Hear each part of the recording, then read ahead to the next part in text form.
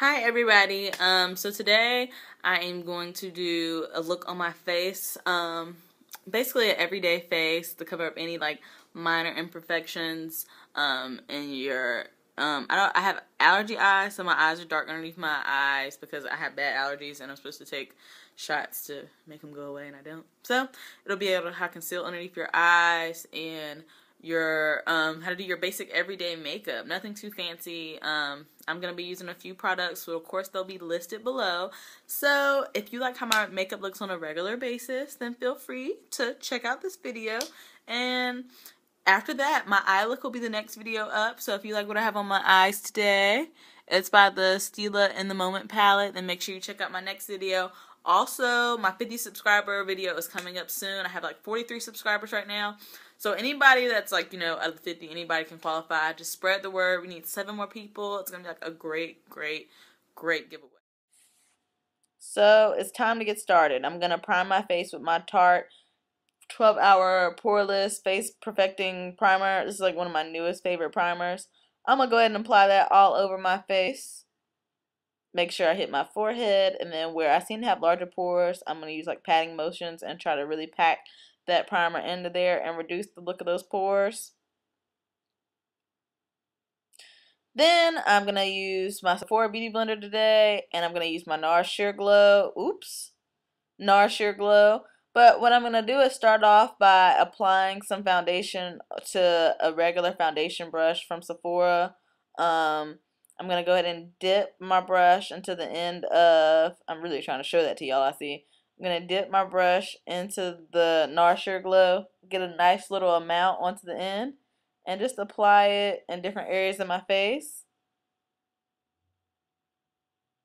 Spreading the product around, trying to cover up any imperfections, making sure I hit underneath my eyes, around my hairline, on my neck, and around my mouth. These are like the biggest areas that nobody wants to make a mistake and not really apply makeup too well, because either you'll have a line where your neck starts, or either it just won't look even. It has to look even. And I don't forget about my ears, but I don't apply a lot of foundation to my ears. I just apply I apply powder. Then I'm gonna go in with my Precision Flat Brush by Sigma, and I'm gonna use my Bobbi Brown Concealer Duo in the color Honey. The Duo has the concealer on one side and the setting powder on the other side, which I find really convenient. I'm gonna go ahead and use that. Open it on up. And I'm going to dip my Precision Flat Brush by Sigma in, and then I'm going to use that to cover up my imperfections. The biggest one is the scar that I covered up first from me being asleep and scratching my face at nighttime. And then I had a crazy outbreak from the spring that is still going away, so I'm going to make sure I cover up any of those spots that aren't covered up by the regular Sheer Glow foundation. Then I'm going to use that Sephora Beauty makeup sponge and really buff that concealer into my skin. Then I'm going to go in with just a regular powder brush on the other side of the Duo and really set my concealer in because I don't want it creasing. Then I'm going in with that Sephora makeup brush, and it is wet because it's going to help me blend in my makeup. I'm going to add a little more foundation basically to where I added that concealer and really buff that foundation into my skin. Roll it all over, blend it out really well. I definitely hit my hairline again. And just make everything look really even and really good.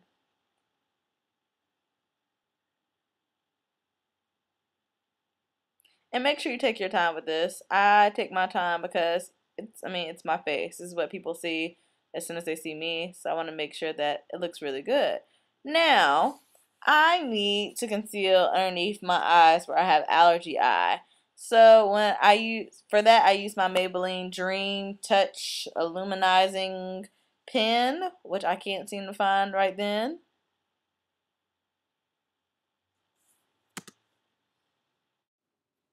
So I found it. This is a drugstore brand, but I really love it.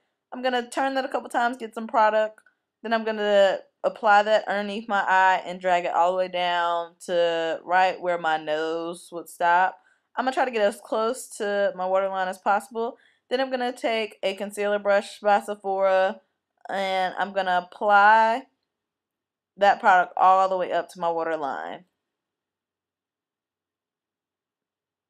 And I'm also going to fill it in. This will bring light to that entire area, which will help reduce my dark circles underneath my eye. And I also go into that inner corner because that vein sits on the inside of your eye also. Then I'll use my ring finger and pat in that concealer. I'm not going to really try to spread it out. I spread it out with the brush and I really just pat it in with my finger. Then I'm going to do the same thing on the other side. Get as close to the waterline as possible.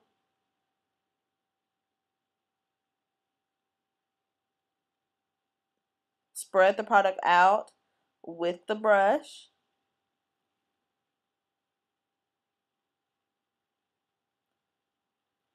And then press it in with your ring finger. Be very careful because that's a very sensitive thin layer of skin right there.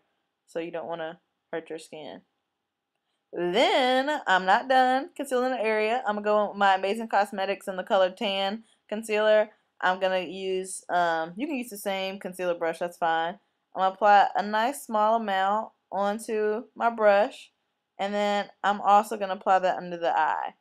Now this concealer is like a pinkish undertone, which offsets the blue parts of my veins and the blue undertone underneath my eye.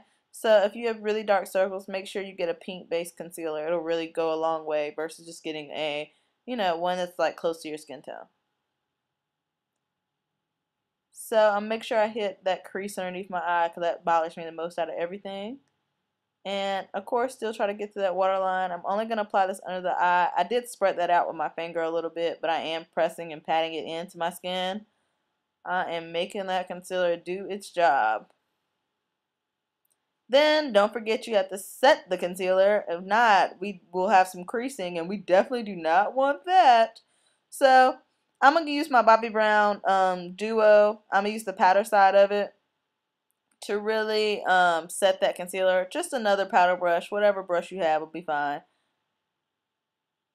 And I'm going to use two brushes when setting my eyes. I'm also going to set it with a fan brush.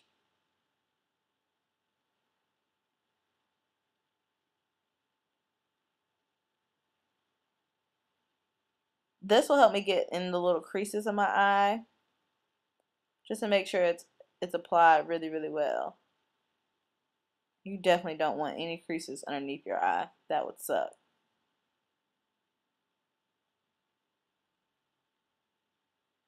So then I'm going to go back in and apply a little bit more foundation. I'm really just going to aim for right underneath my eye. I'm going to use, since it's the egg shape, I'm going to use the pointed end to go underneath all the way up to my waterline of my eye. And this will also make that illuminizing product that I use not look super shiny. It'll just make me have an inner glow. Now it's time for powder. This is Studio Gear's powder. It's the dry wet mineral powder. I've never used it wet, so I can't attest to how well that works. Just another powder brush. I've like worn this product out, so I have to dab it on to the end to try to get any more left. I'm going to go through, just make sure I hit my eyes again where I concealed a lot in that area, and just apply powder all over my face. Got to get some more out of there. It's time for me to buy some more. And really buff that powder into my skin and make sure that I get it all over my face and my neck and my ears. All those are really important so that my face really just looks flawless. And excuse those stupid faces I make while I do this. I can't help it. I try not to. I just can't help it.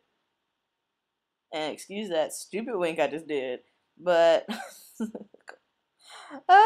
now I need to work on my brow. So, well, actually, I'm lying. I'm going to contour my face first. And I'm also going to add some bronzer on. This is my matte bronzer. I think this is a darker color it comes in. This is a different powder brush. It's a powder brush by Sephora. This bronzer is really about my skin color. The only reason why I put it on is because it's a secondary powder, and my forehead's slightly darker than the rest of my skin, so it just makes me have all over even skin tone. I'm definitely going to hit my ears again and my neck.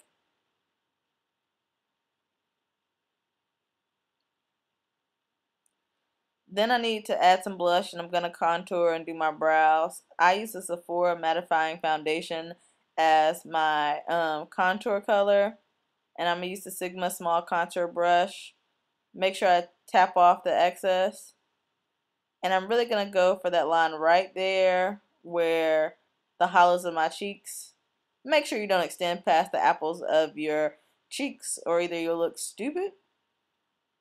So I'm really going to go in, buff that into my skin. Try not to make a harsh line. You know, 2 layers is always better than 1. I'm going to extend up my face. It should get a little thicker. And then I'm going to do my hairline because, like I said, my forehead is slightly darker than the rest of my face. So I want to make sure it doesn't look stupid.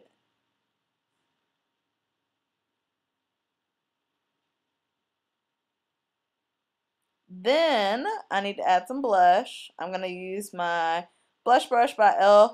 and I'm going to apply some Sephora blush. This is Coral Crush.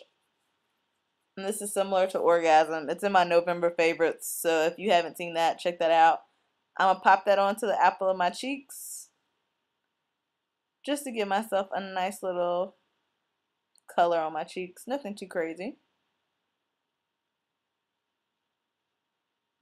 I was watching Fresh Prince of Bel-Air and Will Smith was dancing then. Sorry. Then I got a couple feathers from me, like a couple hairs from my makeup brush. I had to get those off. Then my highlighter, my Girl Meets Pearl. Love this stuff. It's liquidy. That's the only thing I don't like. I'm going to apply that and rub it in. This is by Benefit. I really like it. It gives you a nice glow. It's a gold undertone, and I really like it. By no means does it beat out some other highlighters, but it's a great one for me to do on a regular basis. Yeah, I was feeling myself a little bit. Then it's time for me to do my brows. I'm going to use my YBF pencil and Universal Taupe. This is like everybody's go-through brow pencil. It's okay to me. It's not like my crazy holy grail of pencils. But I'm going to go through, fill my brows. Really what I need the most help on is right where my arch is. It needs to be filled. So that's really what I'm going to fill the most. It's right there where my arch is. Do not overdo this. And I'm also going to add a point onto my brows. That's really it. Don't overdo it with the pencil, because if not, you'll end up looking a little crazy. You know, I want it to look natural. So I'm going to go in and fill in where my arch is. And then I'm going to drag the pencil down and add a point to my brows. Nothing too crazy. And that just adds more shape to my brow. Then I'm going to turn onto the spoolie side, and I'm going to lay my brows down and really distribute that pencil product all across my brow, so it's not one spot that's just extra, I don't know, just make it look even and natural.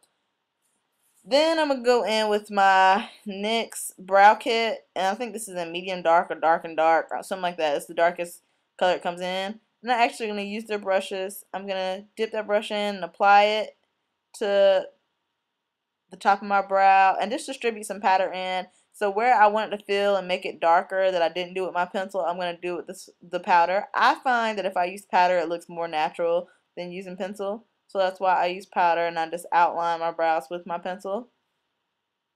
I also like that this NYX kit is maybe $6 and my brow pencil is $12 and I have to order it online. So I'd much rather just outline my brows with that and using this to fill. Then I have a spoolie in that kit, and I'm going to go through and make sure I distribute all that product evenly throughout my brows so nothing is sticking out and it looks pretty natural. You like? I like. I like. Bye guys!